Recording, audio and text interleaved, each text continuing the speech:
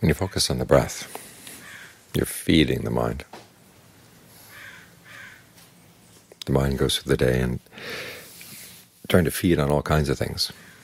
As the Buddha said, this is what marks us as beings. The beings always have to feed.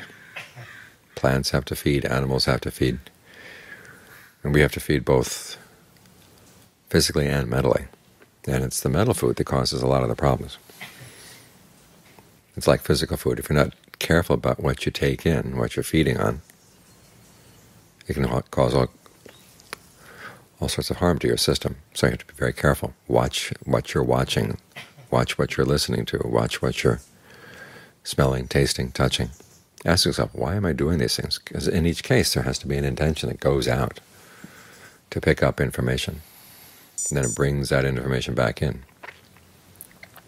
What's the intention? Who's doing the looking? Who's doing the listening? Sometimes greed, aversion, and delusion are doing the looking.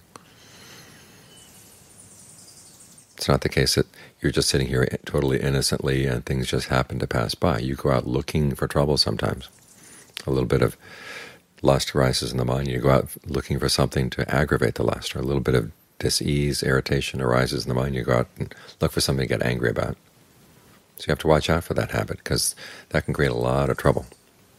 Because you start feeding on all kinds of wrong things, and you feed the wrong way. You have to look at why you're looking and also what the results of your looking are. The same with your listening and your use of the other senses. And if you find yourself in a case where lust is doing the looking, okay, look in a way that can calm the lust down. If anger is doing the looking, look in a way that will calm the anger down. In the case of anger, we see somebody that we really don't like and they're doing really horrible things. You have to remind yourself, well, there must be some good to them, otherwise they wouldn't be human beings. And if all you can think about is how bad they are you going to be able to think about the wise thing to do to stop them? Because you have to be able to step out of the anger if you're going to be effective. So learn to look at a way that puts you out of the anger, so that when you look, your wisdom is doing the looking, your discernment is doing the looking. That way as you go through the day, you're not cluttering up the mind with all kinds of bad things, and you're not cluttering up your system with all kinds of bad food.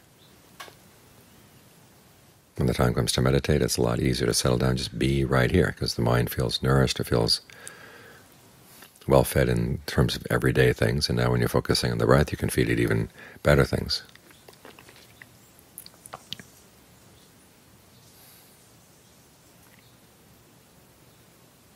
So meditation isn't just about sitting here with your eyes closed. It's how you go through the day and deal with sight, sound, smells, taste, tactile sensations, and the mind's desires to go out for sight, sound, smells, taste, tactile sensations. If you can deal with that skillfully, then it's a lot easier to meditate in the formal way as well.